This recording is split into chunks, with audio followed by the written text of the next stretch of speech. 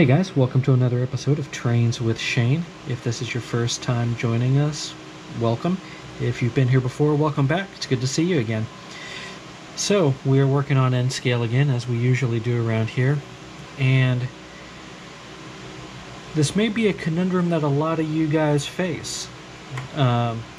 If you're like me and have gotten back into the hobby recently after having been in it before, and you have a bunch of existing rolling stock and locomotives, but you want to add to that fleet, you might run into this issue. So, and this is true for HO scale as well, but I don't have the stuff to cover that right now. So what we've got here is I've got my older locomotive. This is an Atlas Kato RS3. As you can see, it's using the old style Rapido hook couplers. What I have here is a newer piece of rolling stock. This has the newer style magnetic couplers. It doesn't matter if they're MTL or quick mate or AccuMate or easy mate or whatever kind of mates they've got. This is true of any knuckle coupler. It's not going to connect up to your Rapido equipped engine. Likewise, if you have a newer locomotive like this Atlas here, and you want to run it with a bunch of old rolling stock, you can't. So what are your solutions? You can either only run like components, or you can swap out everything to the newer style knuckle couplers. Pros and cons to each, of course. Obviously, if you want to run, say, this boxcar with this locomotive, you can't unless you swap couplers on your locomotive. On this particular RS3, with the truck-mounted couplers and fully open pilots, it's not an easy thing to do because it requires some cutting and some gluing and some additional modifications. And the kit is a little expensive. I think it's about $17 US for a kit that just does one locomotive. Optionally, you can swap all of your rolling stock over. You can get kits to do that. Difficulty can vary depending on the manufacturer. A lot of my rolling stock is old Bachmann and Atlas and Lifelike.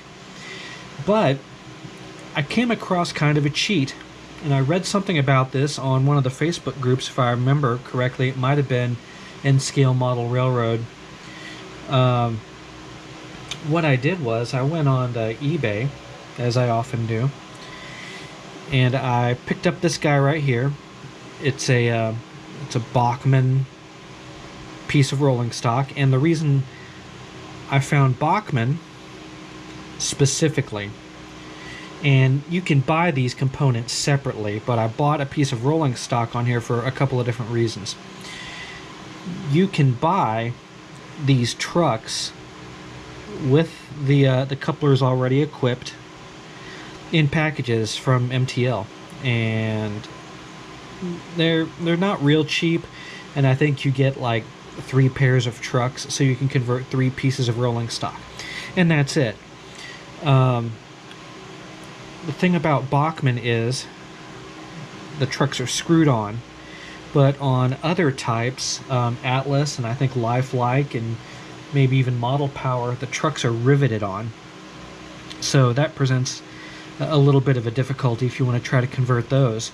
So I figured, well, why bother with all that? Let's cheat. Let me get my my rolling stock onto the little pad here.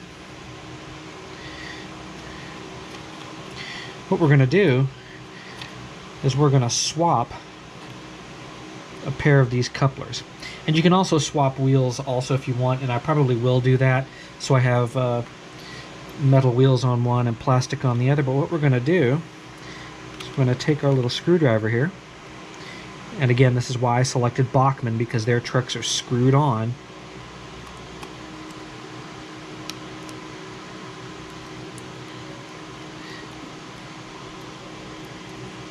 We are going to take one truck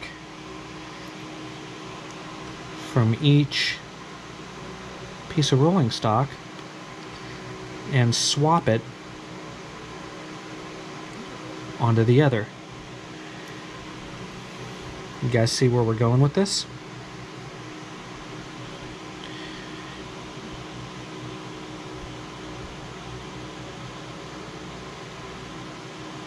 And you may have to do some fiddling with it.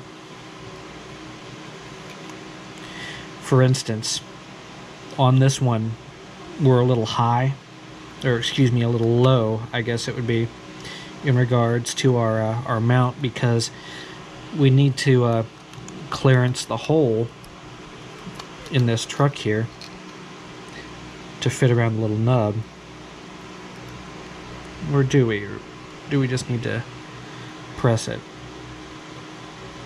Yeah, that's not going right home, so we'll have to take just the tiniest amount off of either the outside diameter of this post or the inside diameter of this this truck.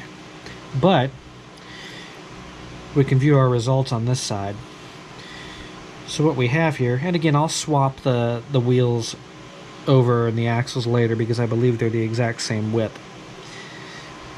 Obviously the wheels are the exact same width apart for NMRA standards. But what we've got here is a piece of rolling stock that you can connect a Rapido locomotive on one end and connect them to your knuckle coupler cars if you want to, or flip it around. You got your knuckle coupler locomotive on this side and your Rapido rolling stock on this side, and you can use these to mix and match. But yeah, this is just using one $9 piece of rolling stock that I picked up off of eBay. So I figured this would be a pretty cool budget mod for you guys, and hopefully it'll save you some money. Let me know if you do this already. Let me know if you think it's a stupid idea. Tell me what you think. Leave a comment down below. Give me a thumbs up, give me a thumbs down. If you give me a thumbs down, leave me a comment and tell me why, so we can have a discussion. Don't just leave a thumbs down, be a coward, and run away. Anyway, guys, I want to thank you guys for joining me on another episode of Trains with Shane, and I will see you on the next one.